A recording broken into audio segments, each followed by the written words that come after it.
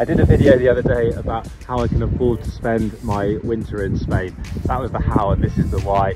It is a grim day here in North Wales, my first day back out and about, just on a little acclimatisation stroll around Idwal.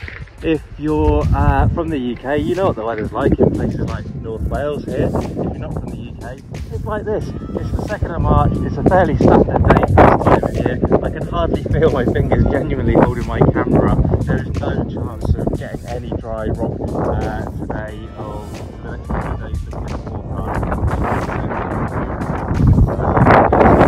Indoors and going to the climbing wall and stuff like that, there just wouldn't be any chance realistically to get any dry rock. And you know, where's the fun in sitting at home?